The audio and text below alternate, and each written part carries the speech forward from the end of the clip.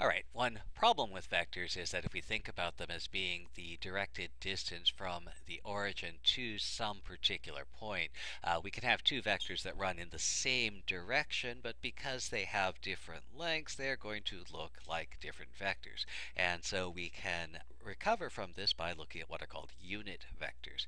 And so in order to do that, we have to introduce the idea of the magnitude of a vector. So let's take some vector in Rk, and the magnitude is going to usually be defined as follows. Magnitude, that's double bars, almost looking like an absolute value sign on steroids, and it's going to be the square root of the sum of the squares of the vector components.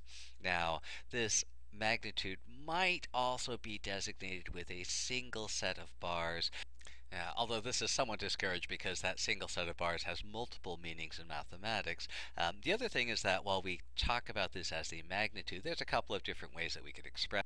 So one of those ways that we might talk about this, we might call it the vector norm. Sometimes we call it the L2 norm for a variety of reasons. We also call it the Euclidean norm, and it might even be called the modulus of the vector by analogy with what we do with complex numbers. So any one of these terms are equivalent, and they all refer to the same thing, which we can most easily think about as this Euclidean distance between the point that the vector would correspond to and the origin. Now, we have a few important properties of vector magnitudes. It should be fairly obvious, and you should be able to prove them fairly easily. If I take the scalar multiple of a vector, then the norm of that scalar multiplied vector is going to be the absolute value of that real number times the norm of the vector. Likewise, somewhat less obviously, we have the following. If I have two vectors and I consider the magnitude of the sum of the two vectors, that should be less than or equal to the individual magnitudes summed together. This is sometimes known as Schwarz's inequality or the triangle inequality. So, for example, let's take a look at the magnitude of the vector v, where v is 3, 5, 1, negative 8, and 2. Note that this is a vector in 5-dimensional space. No problem. We're not trying to draw this, and so we can calculate our norm. It's just going to be the square root of the sum of the squares of the individual components, and after all the dust settles, we find that that magnitude is square root of 103.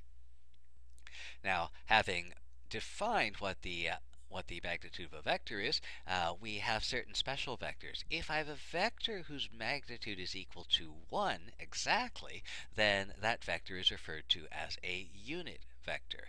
In some sense, what we have is a vector because its length is a very specific value. This is something that is, in some sense, our purest example of the direction represented by the vector.